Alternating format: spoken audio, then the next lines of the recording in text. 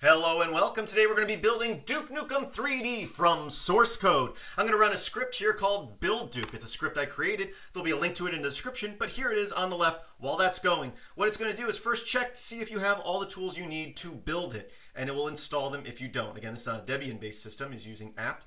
And then we're going to download the source code, unzip it, move into the directory we just unzipped, and make the game. It'll probably take a couple of minutes, maybe 5 minutes, depending on your machine, to build it the first time. Once it's built, we're going to make a directory in our home directory for the config files and all the game assets. Next, we'll download the assets for the game and move them into that directory. Now, the game is free and open source as far as the source code goes, but the game assets are still under a copyright and not publicly available unless you purchase it, so make sure you've purchased it. I put a link to them up online to make it easy for you, but I can't guarantee these links will always work. But we'll download the game, unzip them, move them into that config directory. Then we will also download the Atomic Edition, which is an expansion pack giving you more weapons, levels, and enemies. And if you're going to work with mods, most mods seem to require the Atomic Edition. It just makes the game better. So we're going to download that, extract it into our config directory as well. Next, we're going to take the binaries that we compiled, eduke32 and mapster32, and put them into our USR local bin directory so that we can execute them from anywhere on our system.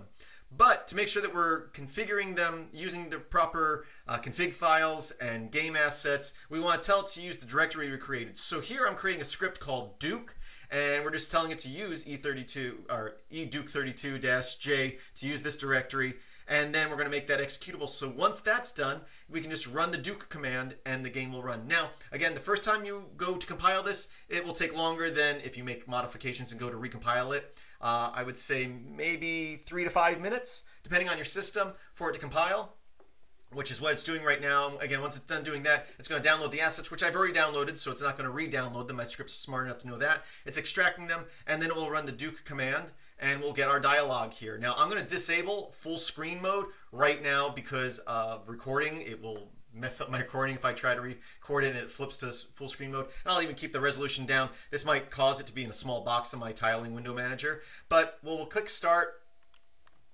And there we go. There's the game in a window here. And it's playing. We can go into options and change display settings as we want. Video mode, change the resolution, aspect ratio, and whether it's full screen or not. But that's it. That's all you need to do to get Duke Nukem compiled from source code, as long as you have the game assets. And again, there's links to those in the script, but technically you're supposed to own those yourself. And as always, I thank you for watching. Please visit filmsbychris.com. That's Chris with a K. There's a link in the description. As always, I hope that you have a great day.